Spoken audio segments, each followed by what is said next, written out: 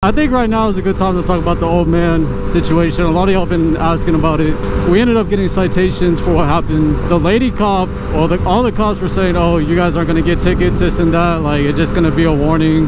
Just don't come back. And after Mr. Wilford Brimley went over to talk to the cops, then the cops come back and they're like, oh yeah, we're going to have to give you citations. You guys are going to have to show up to court, this and that. So I'm like, what the f?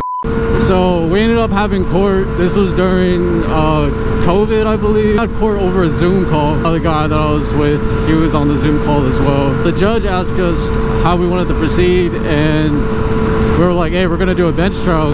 We ended up doing a bench trial, and the old man got lawyered up.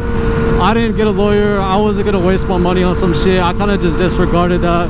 I pull up to the courthouse, and Wilford Brimley is there. I'm waiting in my truck for the time for our court to start. I'm waiting outside and I see Wilford Brimley pull up. Dude had the whole fit, all the drip on. I'll probably put a little video I took of him. I go downstairs. The courtroom is downstairs, so I go down there. I see Wilford Brimley sitting down. He's like on the bench right in front of the doors to the courtroom, and there's some doors like kind of far away. So I went to go sit there until they open up the courtroom or whatever. And he's sitting there with his lawyers and everything, talking about what the f ever. Wilford Brimley must have said something, and they ended up moving like within a minute of me sitting there. So yeah, they went into the courtroom. I go in, you know, the whole court procedures stuff going on. I don't know what to expect, so I go in there. The judge calls me up. Wilford Brimley and his lawyers are on the other side, whatever. So we go through the court. Basically, Wilford Brimley's lawyer is like, oh, did you get permission from him to go on the property? And I'm like, no, that's not his property. He doesn't even own it. If you look online, the coordinates of that place, it shows that the state of Missouri owns it.